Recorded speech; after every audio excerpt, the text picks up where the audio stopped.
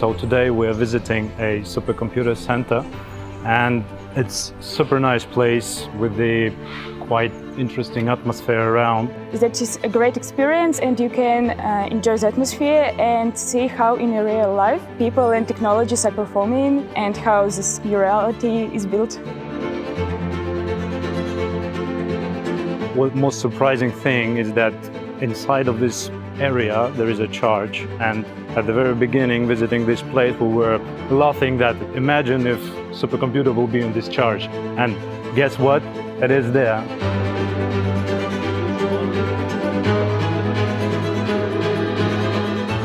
It's quite amazing that everything is in a chapel, so you don't quite think it's going to be like that.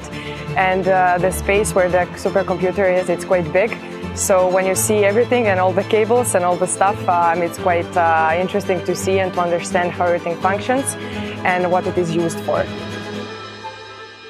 I've seen before a lot of data centers because I'm from industry, and visiting that place was super amazing because this atmosphere, that music inside of this church, it was super nice.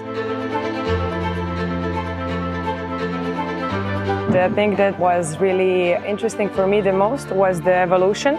So I got to see the first one and, let's say, the last one, the one that is currently still operating.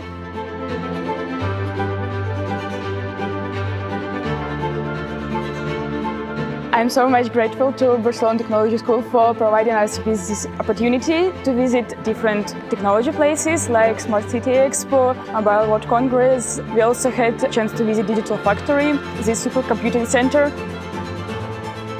I don't have even much more words explaining that place. A bit hard to comprehend in the beginning, but in the end it's quite amazing. Yeah. Everything was done in a style here, and wow, just wow.